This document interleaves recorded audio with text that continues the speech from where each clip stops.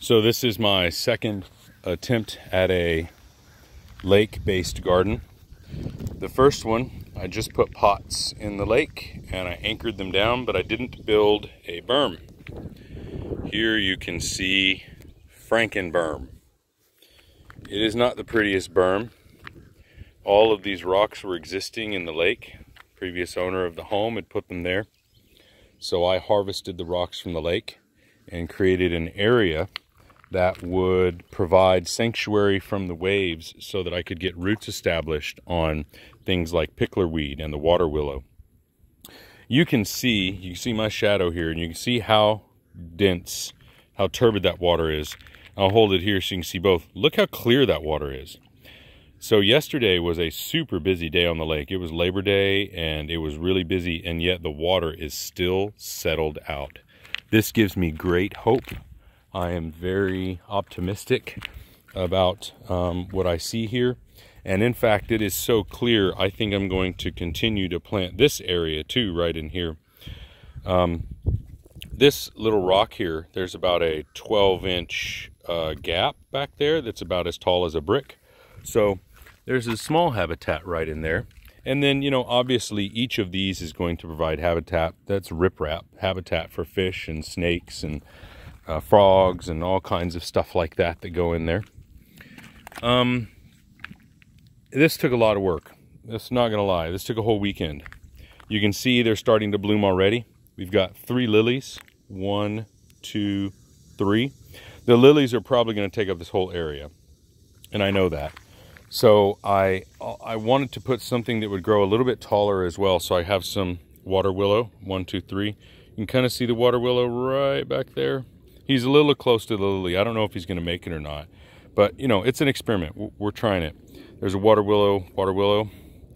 You can also see the pots. I planted the pots and I anchored the pots down. This was what was advised to me by Texas Parks and Wildlife. They said that if you try and plant the roots, you're going to mash them. Speaking of roots, you can't really see it, but this lily has roots that run out. Well, you can kind of see them right there. There's white roots. So what I did is I got a stake and I staked down the roots right there so that hopefully those roots will anchor into the soil. I mean, just look how clear that water is. That didn't happen in Lake Houston. Look, this is Lake Houston water, and actually this is pretty clear Lake Houston water. Look at that. That's totally different. So very excited about the results. And the lilies are starting to bloom. That's pretty cool. This guy here, I can never remember what it's called. Someone told me what it's called one time. It's basically like cattails, but it doesn't get the fuzzy ends to them. You see how long it gets? This plant allegedly will get as big as an SUV, which is the reason it's on the edge here. My property line is right there where the stake is. So it's, you know, pretty close to the property line. I want it to go this way. Over here we have picklerweed. I've got quite a bit of picklerweed over here. And we have some water willow over here as well. Water willow. I'm going to put more water willow in here. There's 6 of them in here, but we could easily fill, oh gosh, I could easily fill another 6 in right here, water willows. So I'm definitely going to add some more, but it's just not there yet. And you know, those channels right here are designed to allow minnows in here. I haven't seen, I mean, we have seen minnows in here, but I haven't seen minnows living in here yet. Maybe they're hidden, maybe they're under the plants, but I would think I'd see some sort of activity over here. Also notice how this is just a little bit murky, and then this over here is very, very clean. The current comes from this direction right here. The current comes from the San Jacinto River, one of the major rivers in Texas, and comes right here, which is one of the reasons we have these big deflector rocks right here, big ones.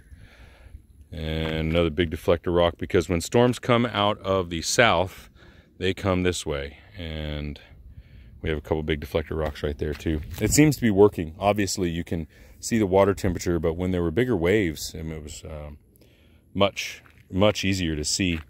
We plugged up, there were holes coming in, you know, waves are coming over the side here and coming in right here. I got some bricks and plugged those guys, and it is really looking calm in here. I'm surprised at how calm it looks. So this is the start. This is day 2 of the water garden, and the first day after Labor Day, so I can't believe how clear it is in there. Good things to come. Exciting.